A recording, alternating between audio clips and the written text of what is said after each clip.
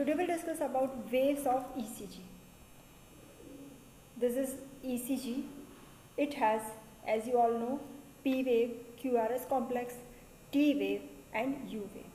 Let us start with the P wave.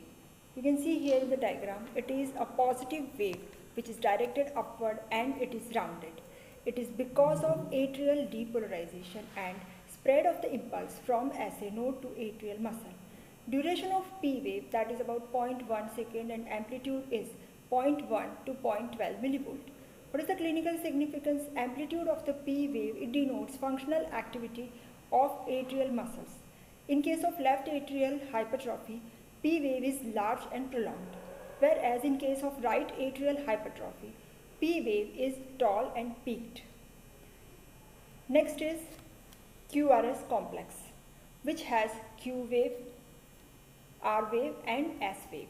Now, Qrs complex, it is due to ventricular depolarization and its duration is 0.08 second.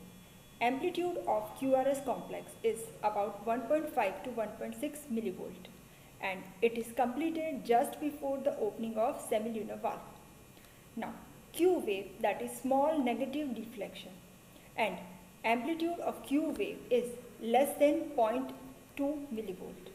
Duration of Q wave, that is less than 0.04 second, and beginning of Q wave, that represents invasion of mid portion of the interventricular septum by excitation. Q wave may not be visible always. Next is R wave, that is prominent positive deflection, and the upstroke of the R wave, it coincides with onset of ventricular systole and it represents excitation process which invading both the ventricles. Amplitude of the R wave is not more than 2.5 millivolt and it denotes functional activity of ventricles. Next is S wave, that is negative deflection after R wave, and it represents excitation of more basal parts of the ventricle. You can see here, this is Q wave small, R wave and S wave. Okay. Duration of Qrs complex, as we have discussed, that is from beginning of Q wave to the end of the S wave, and normal duration of Qrs complex, that is 0.08 to 0.12 second.